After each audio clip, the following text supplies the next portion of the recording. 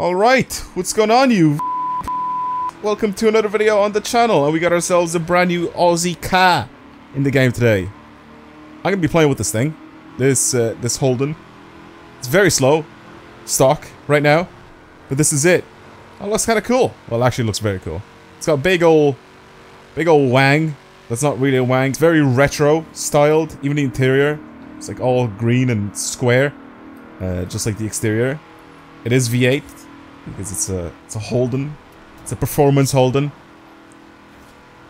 But yeah, like I said, it's kind of slow. However, this was very fast back in 1988 that the car was released. It's doing 160 something miles an hour, which is really, really good. I mean, I'm making fun of it now that it's slow, but it's in a video game. And this is also, you know, compared to cars that I've driven that have thousands of horsepower, literally. It's actually quite a quick little car, considering what it is. Anyway, I'm going to go ahead, modify this thing. I'm going to drift it. And I know people are going to be like, oh, I can't believe it. Another drifting video. Why do you drift every single car? You know why? Because. Just because I want to. Anyway, I'm going to go ahead and modify this thing. Like I said, we're going to slide it. I'm going to see what options we have for it. What can we do to it? Can I make it faster? Which obviously I can. Can I make it slide? Which obviously I can, because every car in this game slides. And it slides very, very easily. But will it handle well? That's a big question. Also, how fast can we make this thing? We could put the 8.4 V10 in it. We could put the Viper V10 in this car. Does that mean that we can have it as powerful as the Formula Drift Viper? I wonder. Can we put a wing on top of the wing? Oh, that would have been so dumb, but also very, very funny. I'm going on with race tires, because I do know that this is going to have a ridiculous amount of power. If we can actually get this thing to slide, if we can put drift suspension on it, which we probably can, and with the engine from the Viper, if I can have the same amount of horsepower that the Formula Drift Viper has in this thing, I'm going to try to see if I can all-wheel drive drift it. They actually kind of suit it. I don't really want to go too big in size either. So maybe go 18s. 18s are perfect. We can go up to 20-inch. That looks stupid. 18s I think are good. I am also going to go ahead and change the track width, which is something that this car definitely needs. So wheels are way too far in. Race spec everything, of course. And then suspension, which is what we really need to focus here. So yes, we can definitely put drift suspension on it. And there it is. It does get kind of low, which is good. Again, race spec everything else, and no roll cage. Let's have a look at the power now. So upgrade everything with the V10, the Viper V10. It's already at over 1,000 Newton meters of torque. This only weighs 1,000 kilos as well. Turbo upgrades, 1,059 horsepower. So this is not going to be making that much power. I thought this was going to make a lot more power. So 1,128 horsepower, 1,300 Newton meters of torque. So yeah, it's not going to be that great.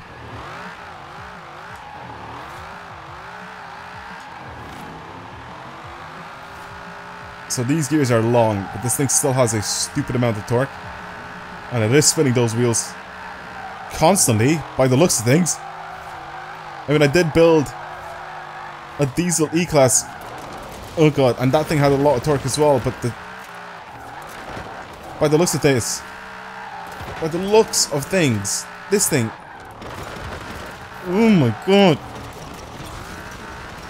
It's almost undrivable. With the amount of torque that it has. And I said almost because every car in this game is drivable. Just as long as you don't build it wrong. Oh my god. Since I left the festival, have I stopped? Have I stopped spinning my rear wheels? I don't think I have. Okay, I've stopped spinning them there, but there's so much smoke behind me. Okay. Finally.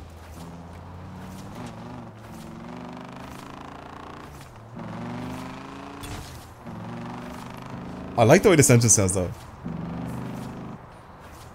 I do like the way this engine sounds.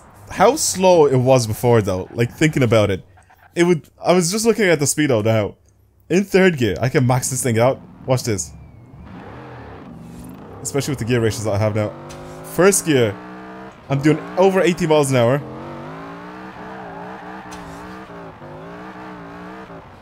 This is dumb. These gear ratios are stupid. I mean, I did just stretch out my gears just to see what the top speed of this thing would be like. And the torque doesn't matter because... Or not the torque doesn't matter, but the gears don't matter because I have so much torque. I'm spinning in every gear.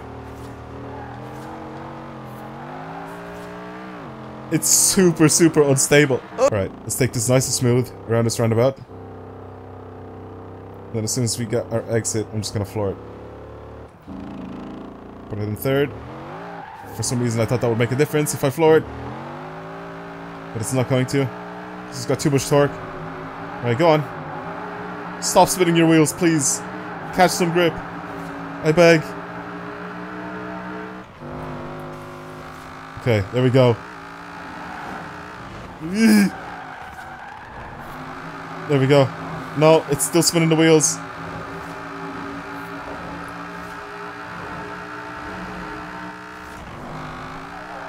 Oh my god, it's sideways again. This thing just doesn't want to drive a straight line. I'm doing 250 miles an hour. Somehow I tried to slow down there and... There we go. I'm still in control somehow. It's a little squirrely and it just causes us to go sideways, but it's pretty easy to control. I'm not really holding like crazy angles.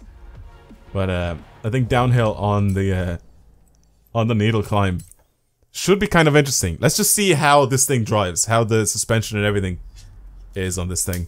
The angle and all of that. I'm gonna go ahead and I think it doesn't really make a difference though with my gears because I'm just gonna keep it in 1 gear. I'm gonna bring these down. I'm gonna shorten my gears just slightly. I'm gonna shorten the final drive. And I think I'm gonna be in 3rd the entire time. Because like I said, it just has so much torque. Maybe not even 3rd, maybe 4th. I feel like this would be a good car to do like that 1 gear build. Yeah, 4th.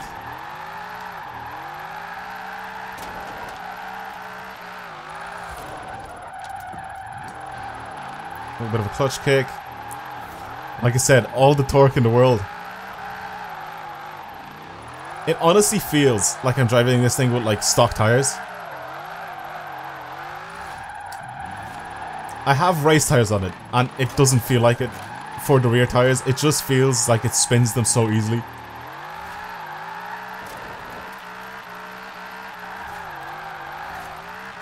This is ridiculous.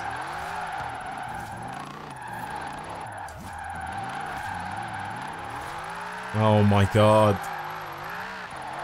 My line is bad, but...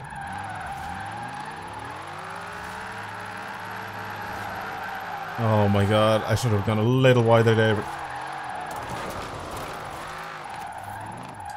It's so easy. It's so easy.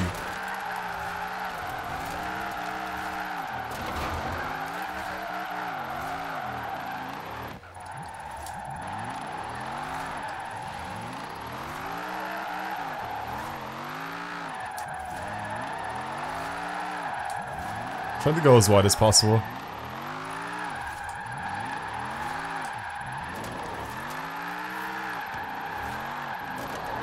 It's actually mad how easy this thing is to control.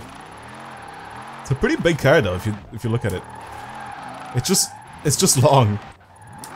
It's not wide though, but it's just long.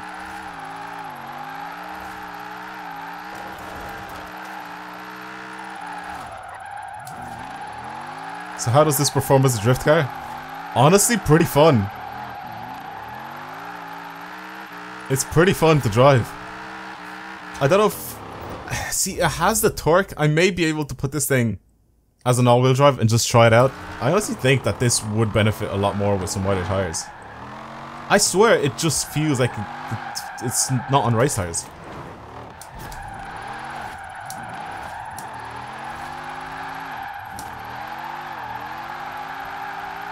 Look at the difference in points though.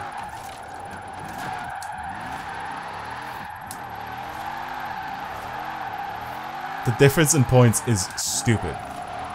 Also, why does it have to be nighttime when I'm recording a video? Sorry, you guys have a nice view of the aurora. I went too fast. Yeah, these tires suck.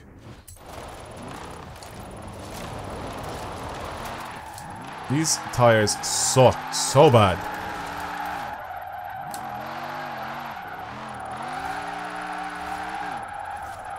Can I slide all the way? How? How's it letting me do that? I didn't even have that much speed. I knew that this torque would be way more than enough for all-wheel drive. It's dumb.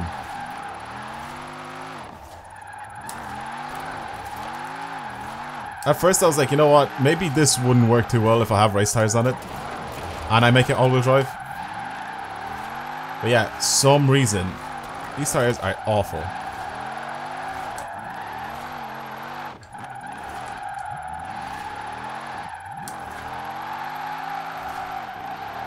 It's so weird to all-wheel drift.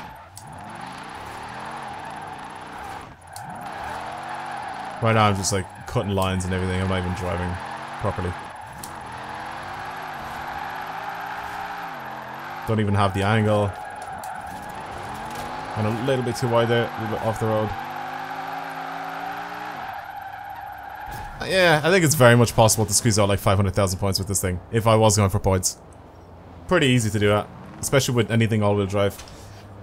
Yeah, so overall, if you want a point car, a car that's good for point drifting, if you want to get 3 stars and everything, you can get this thing for free. And if you upgrade it with the V10 engine, I feel like it's very much possible to use it. These tires are just awful though. I don't know how these are classed as race tires. They just feel bad. Anyway, I'm gonna leave it there.